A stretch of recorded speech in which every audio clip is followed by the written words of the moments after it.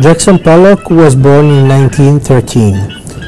He was one generation younger than the pioneers of the abstract expressionist movement. He looked at the great mannerists like Tintoretto, El Greco, and maybe Michelangelo.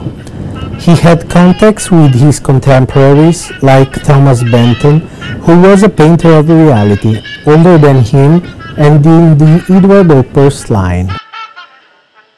The encounters with Mexican Orozco and Siqueiros' wild expressionisms were a crucial moment in the formation of his style.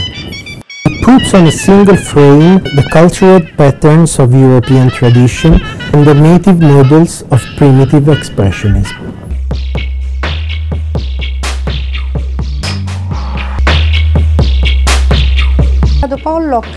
In my artworks, Pollock gave me the tools to express my unconscious. It is about my constructions, inspired by Pollock's technique, which shapes expressions from my deepness.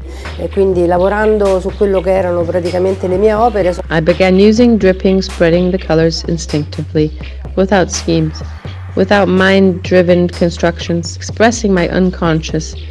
Quindi arrivare praticamente con i gesti, utilizzando anche quello che lui praticamente aveva fatto e indirettamente che mi aveva tramandato. In my technique, I use mostly enamel since it expressed the immediacy, the brightness of the color. This way to create is what fulfills me.